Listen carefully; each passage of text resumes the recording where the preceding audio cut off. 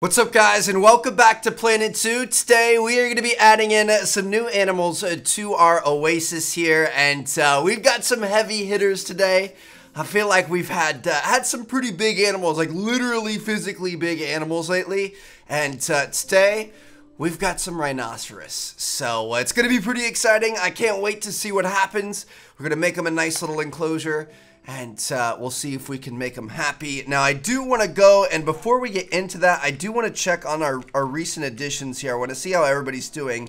We've got our gorillas over here, who this guy's just kind of hanging out, eating his breakfast and stuff, and you guys can see nutrition's not great. Can we upgrade their food yet? They're currently on a food quality 2, so, I mean, not bad. I'd like to get it to food quality 3 so we can get that meal quality up to 100%, but overall they're looking pretty good. Let me check on our giraffes over here, over in our Africa exhibit. Honestly, the giraffes I feel like are going to be a big key to our zoo. We spent so much of our conservation credit balance on these guys. Like you guys can see, we've only got 4,200 left, so we really need these guys to be happy. We want them to start, you know, kind of pumping out some babies and stuff. Looks like we're at 82% welfare. Can we get any food enrichment? I would imagine we would have some food enrichment here. So we're going to go into habitat, enrichment items, food enrichment. No, we don't have any food enrichment unlocked from research yet. So that makes sense. That's why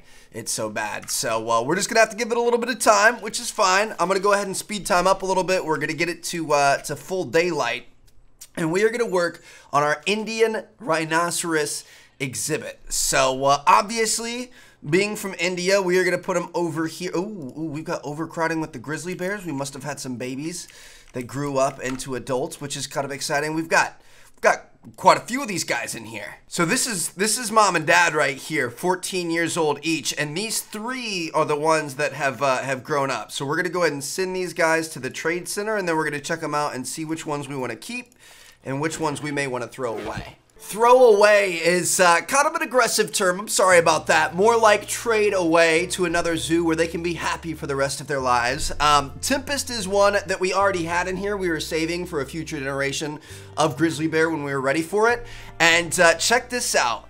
Himison here is actually really solid. He's got some great genes, and if we go into to compare mates, let's see, it's not going to be inbreeding, which is great, and it looks like we've got some pretty good potential for genes. You know, definitely size and longevity are going to be up there. Immunity and fertility are a little bit more varied, but cool. Okay, so we're going to keep Himison, and then we're going to get rid of the other 2. So Emberlyn, I'm sorry. I'm going to go ahead and, I mean, I'm down to just release you into the wild. Whatever. Let's put it back in the wild. Go on. I'm going to say you can go on out of here, bro. We don't need you either. Okay, so that's actually perfect. So, I mean, it's not going to be for a while because they're only 15 years old. But when these 2, and we'll let it play so they stop fighting here. I don't want anybody getting hurt. When they're, you know, kind of at the end of their life and we need to rehome them and that sort of thing, now we've got 2 grizzlies that we can just instantly put back in. We don't have to buy any or use any conservation credits or anything like that. So that's pretty exciting. Looks like we've got a power source failing. We can get a mechanic over there. High amounts of litter. We'll take care of that in a future episode when we're kind of doing the you know, random things around the zoo, trying to fix things up. But anyway, yeah, so this is going to be kind of our India, Asia side of the map. They want 1,000 square meters with 37 square meters of water. And they need a grade 4 fence, no specific height on it. Okay, you know, not too bad. Dude, those guys, wow, they are in a very specific part of the world, you know what I mean? And they're not even really that endangered. They're vulnerable, so obviously they're not in a great spot, but you know, it's cool to see that they're doing pretty well. So okay, 1,000 square meters of land. We also want a little bit of water for them to be able to cool off. This should be interesting. I'm gonna get to work on an enclosure right here. Bring it around this way a little bit. I mean, it doesn't have to be massive, but I feel like we could kind of make a pretty cool enclosure for them. So I may end up making it a little bit bigger than they need. Bada bing, bada boom, there it is. All right, so that is, I mean, honestly, it's not bad. How big is it? We're gonna need to throw a habitat gate on there where, I guess, I mean, the staff area is right here, so we could just kind of have it go like that. It's gonna look pretty good.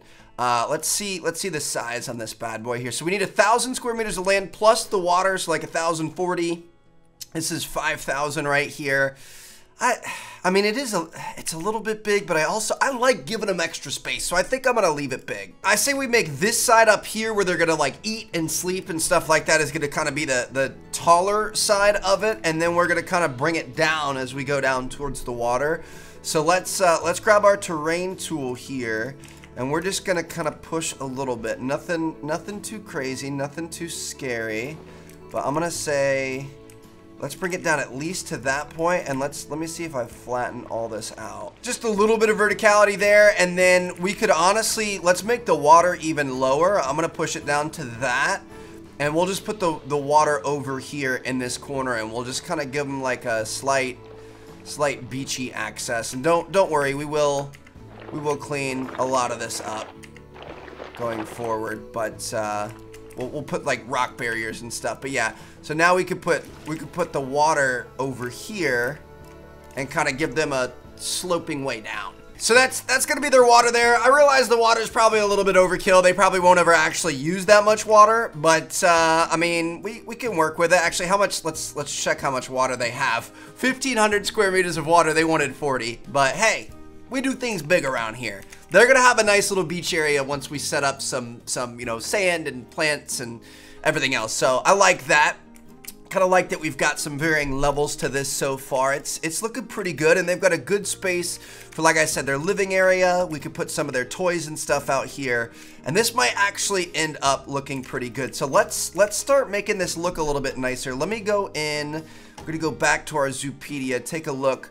So they like grassland and temperate from Asia. I'm gonna grab some temperate rocks here, and we're gonna kind of just set them up with a little bit nicer decor around their water area. This is low-key the most relaxing thing in the world. Like I totally could make a blueprint and just kind of like save some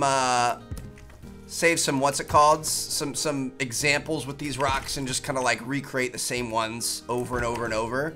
But I kind of like just randomly placing rocks down and trying to find things that look good together. You know, just grabbing some of these, throwing them in, and just kind of making it look unique. So that's what we're doing here. Honestly, we could even grab a few and kind of set up a ledge for over here. See, we could have kind of like a natural barrier here just to kind of cut off the different sections, which looks pretty nice. And then if we could kind of just smooth, I mean, that part's, I guess that's pretty smooth right there.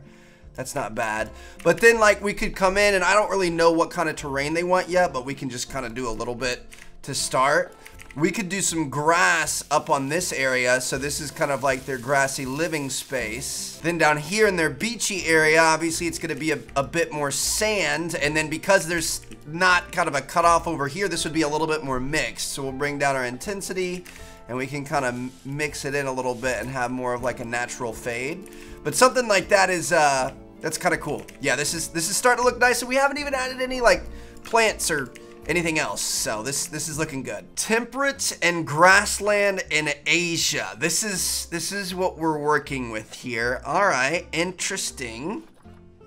What do we want to do? I mean, I'm seeing lots of like bamboo and stuff. Bamboo is always fun, so we can throw some bamboo down in some of the corners and just kind of give it a bit of color, wee bit of color. Kind of like it back here in this corner. Obviously don't want to block people's view of these guys from up top, but definitely want a decent amount of color. Looks like we can have baobab trees. I do feel like a baobab tree is kind of nice. So we could set up a little baobab over here, and then we could do some of the twin flower or whatever it's called. What's the really pretty stuff? Yeah, twin flower. We could throw some of these over here around the tree. You guys know it's not a T. Martin enclosure unless it's got flowers around the tree. So we're just gonna go ahead and do it like this. I feel like that looks pretty nice right there. All right, what else do we want? I mean, obviously we could have like lily pads and stuff. Do we have lilies? We've got bracken. Oh, water lilies. Ooh, this is gonna look nice. It's gonna add a little bit of color to it too. So we can go ahead and we'll throw a little bit in there, maybe a small smidge over here. Maybe a little one over there like that. Maybe kind of a bigger one over here. Make sure they're looking good. All right. We could even, honestly, we could throw, here, let's take off Asia. Let's go to our temperate rocks. Let's get a couple of temperate rocks kind of like dotting the water. Nothing too big, but stuff that just kind of like sticks out of the water a little bit maybe. Yeah, that might look nice if we get a couple decent ones. They don't even have to be coming out of the water. They can just be laid in the water just as something to add to it, you know what I mean? So it's not just plain boring water. So that looks pretty good there. Do we have any like reeds or anything? There are blackthorn bushes, which are kind of nice. I feel like we could add some of these underneath the bamboo maybe. Kind of make a big lush area over there. We could maybe add, you know, a couple, I don't know. I don't really know where we're gonna place stuff yet, so I don't want to get too crazy. We do have reeds, so we're definitely gonna want some reeds. Definitely thinking over here in this corner. Make this fairly lush. We could even have, I mean, we have like a smaller set of reeds. We could kind of put some in here next to the rocks. Maybe another set over here. Something like that looks pretty nice. Maybe put another one next to it. Boom. All right. Not looking too bad there. We've got some other trees. We've got cypress trees. I mean, elephant grass. Can't go wrong with that. We've got ivy and stuff. All right, I think we're good for now. Let's bring them in and kind of start working on the other stuff first. I guess we could. I looked at the blueprints on Steam, and I think there was a really cool house. This RHINO house right here is pretty sick. And it comes with a prefabbed water treatment facility, which is kind of cool, although I don't know that it's needed. And I'm also worried this might be a little bit too big. But I guess, oh shoot, yeah, this thing is slightly massive. I guess we're gonna call it audible. We're not gonna put it where we were thinking. If we put it back there, how's that looking? All right, not too bad, except it's way above the grounds. Okay, so we're gonna wanna fix that. It's looking pretty good. All right, I like it. I don't think it's got a generator and another thing back here. Let me check what we're working with. Power and water. No, we aren't gonna need it, fam. I guess we can leave them on there for now, but they aren't even really connected to anything. The whole back side of this is kind of a waste, so I'm gonna delete this back side. Good work to whoever made it. Seriously, cool, smart. I enjoy it, but it's taking up too much space for us. Thinking about how long it's taking me to just come through and delete all of these individual items, I'm just deleting. Think about the person that made this. Seriously, I feel kind of bad to delete this because it does look really nice, I'm not gonna lie, and it could have served a good purpose. I wish I would have known that before we kind of set everything else up, because we probably could have built the enclosure around the idea that we were gonna use this, but it's okay. So that's good there. And now that got us a little bit of extra space. We can actually move this further back along here, and boom. All right, looking good to me. I'm thinking maybe get some more of these guys in here, kind of make it a bit more homey, a bit more exciting. Something like that looks pretty good. And then we can just delete that door because nobody's actually going to be using that. All right, so there we go. Our little RHINO house even has it labeled for us. HOUS. Can I edit that? Bam, your boy's a magician. Good stuff. All right. So this is actually looking pretty good. I like this a lot. I like it next to the baobab tree because you can see like all the wood in there is kind of the same color as the trunk of the tree. This is pretty cool so far. So we've got all that. Let me go into our habitat, and obviously we don't have any research done on these guys, but we can just kind of take a look at the basics. Looks like they actually, they like a lot of the stuff that like the giraffes and the elephants and some of these other guys like. So let's start off with food and water. The most basic necessities. We're gonna go with a big food trough. We can kind of put it right here so people can see him eating, and it's closed for our keepers to be able to refill it. Water pipe is gonna go right next to it because you want some water with your food. Looks good. Now let's take a look at some enrichment items. So this is gonna be a big toy. We could throw this over here in this corner. We've got a hanging barrel feeder. I feel like it might be kind of neat for people to, I don't know, what do you guys think? I guess we could put it over here as kind of a fun spot for it. So we've got that. We've got a plant screen, which we could put over here. Kind of encourage them to get close to the onlookers.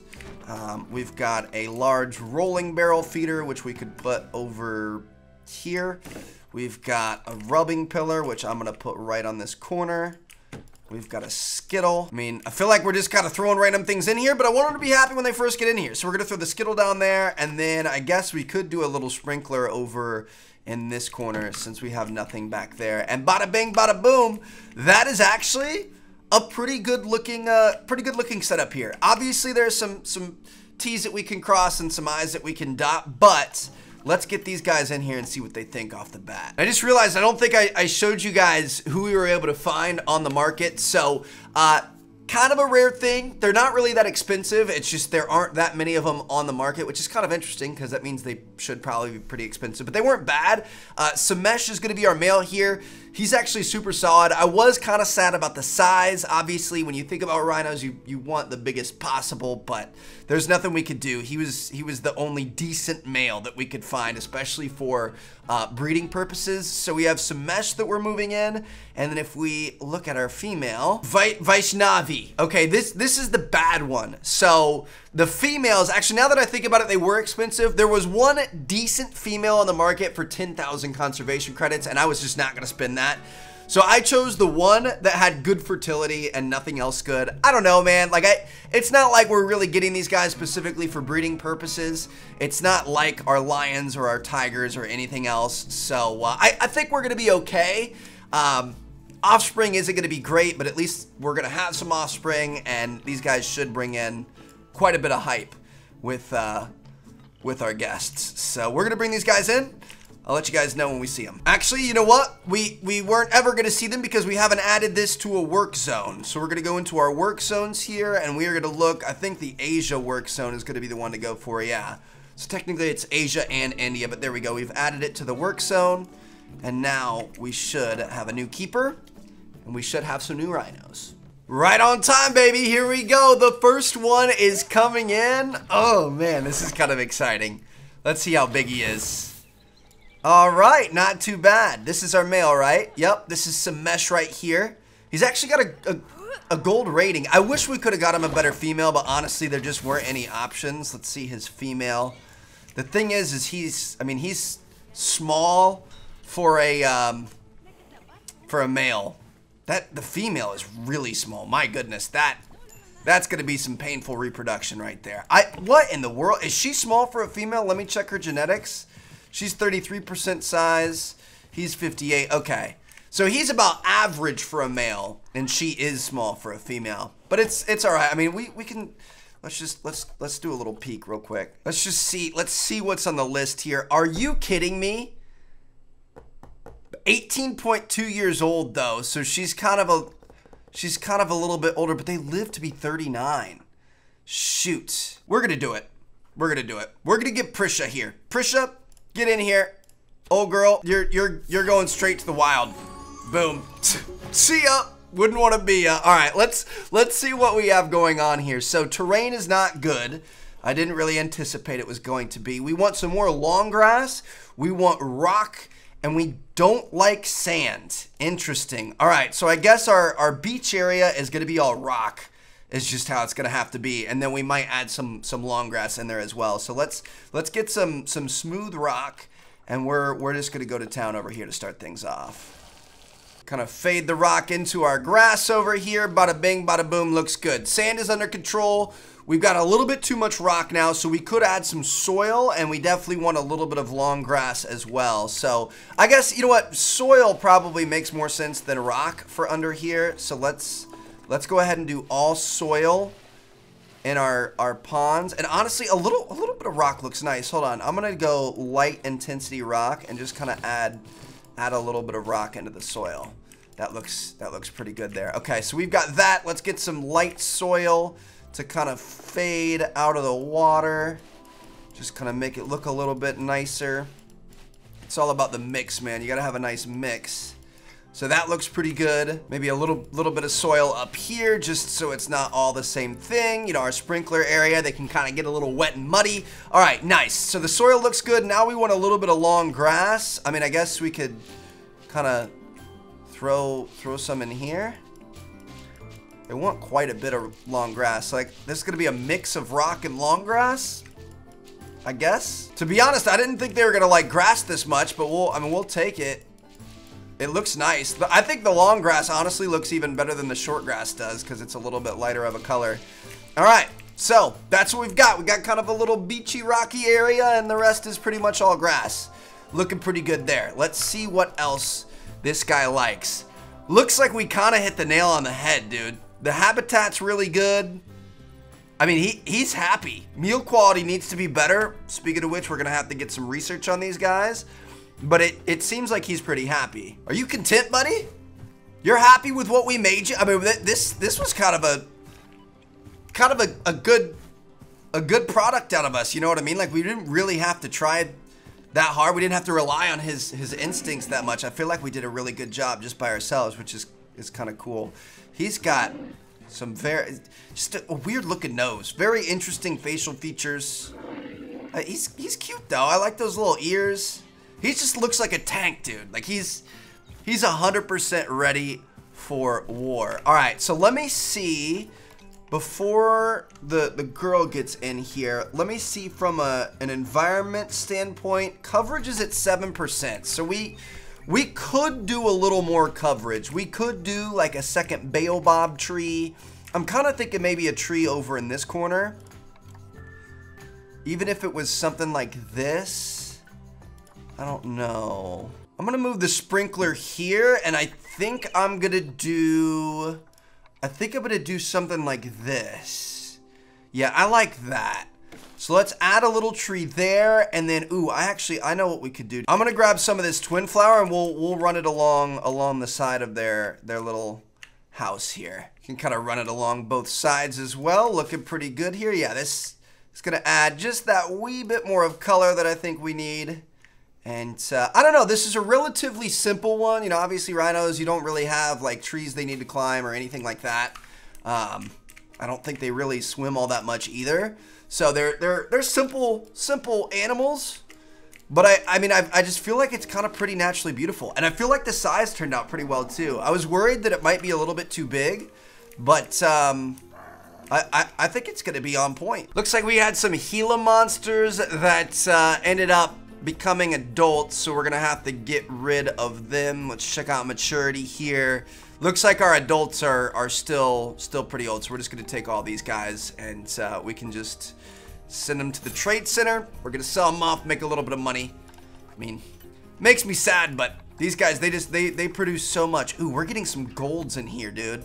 I'm gonna leave one gold male and female. We'll trade the others for now. We might save those other ones and use them later, but yeah. I mean, overall things are looking pretty good. Looks like they're hungry. We can call a keeper over there. Why is the exhibit so bad? The cleanliness is bad. Yeah, keeper, get on over there. We need you there. Looks like we've got some West African lions that are about to mature. Oh, our little albino cubs are gonna mature. Dude, this is pretty exciting. New animal has arrived at the zoo. This is our new girl.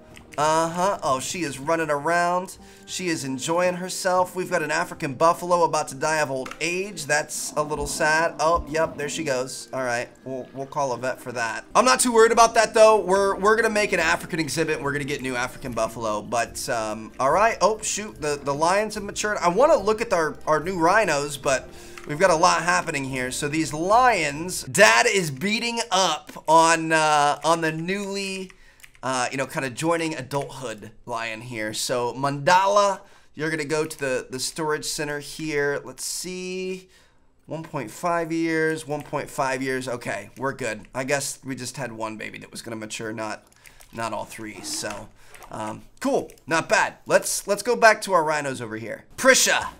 How you doing, girl? You're looking pretty good. You got way better stats, way better health. Everything is better about you compared to our old one. I'm sorry I doubted you. I'm sorry I tried to pick anybody but you. You're a boss, and it looks like you're pretty good. A little bit hot.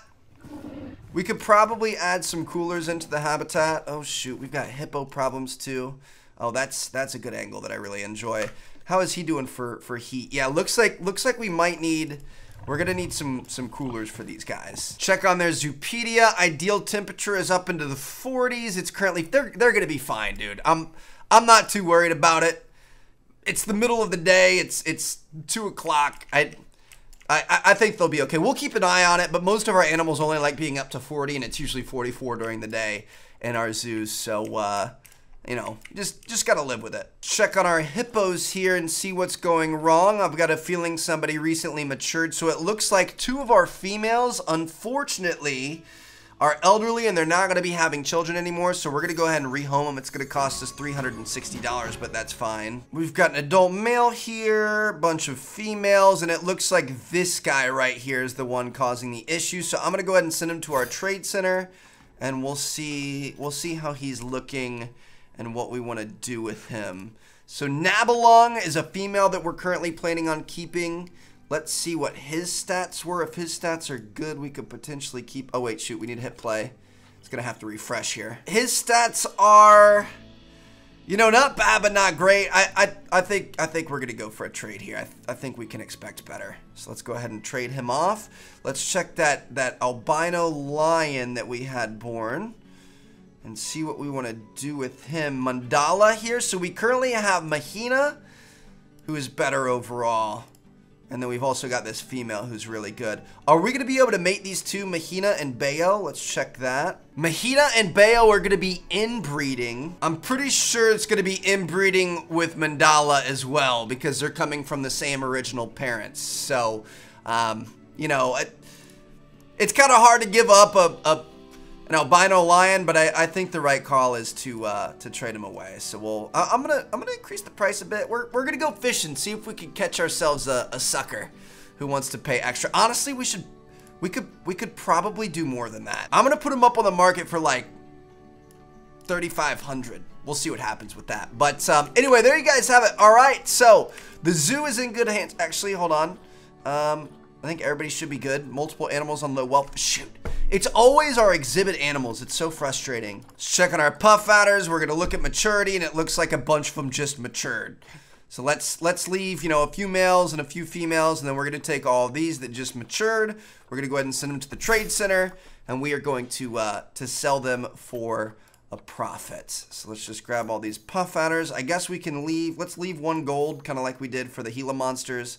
Quick trade these guys out of here, and that should take care of that issue. So, as I was saying, there you guys have it. Actually turned out to be a pretty nice episode. I really enjoyed this. I like these guys. I think they're cute. I hope they make some nice babies for us.